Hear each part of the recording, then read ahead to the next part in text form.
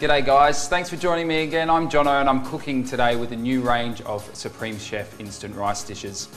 Today we're going to be cooking a vegetarian dish using the Oriental flavour, and I've got 300 ml of water that's come to the boil, and I'm just going to cook it away now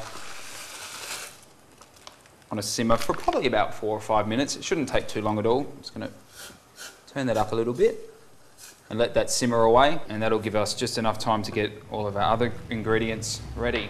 So we've got some broccoli florets, probably about a cup of those, about a half a cup of just some frozen peas, quarter of a cup of julienne red capsicum, and we've got some water chestnuts here, which were just from the tin as well. We're going to add some garlic, some salt, and a little bit of soy as well. So we're going to start with our oil into our hot fry pan, and then our broccoli in. Good thing about this, because everything's already been either blanched or from a tin, they're going to cook in no time. So we're just going to start by tossing those through. And then our red capsicum in as well. Like I said, I'm making this a vegetarian option, but by all means, if you want to add some steak or some your favourite seafoods or prawns or whatever, by all means, it's really versatile. So that's frying away nicely. We're just going to go back to our rice and see how we're going with that. And it's already about halfway done. It's absorbed about half of the liquid, so not too much longer to go there at all. And that's still on a simmer there. So now we can add about 2 spoons of soy.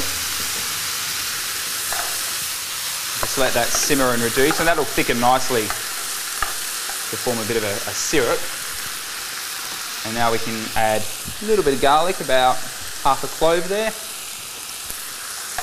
Taking that through.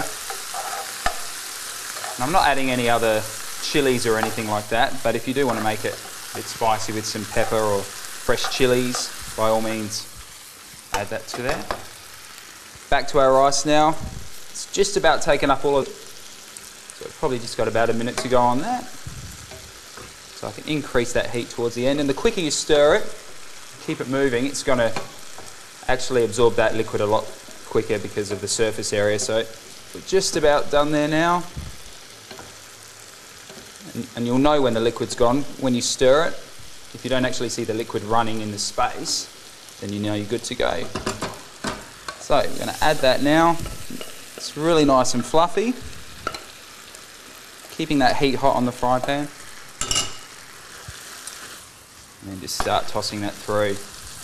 And the great thing about the new range of instant rices is there's so much flavour in the pack that it means you're really not having to add a lot of other ingredients to make a really beautiful dish that the family will love. So now I'm good to plate that one up.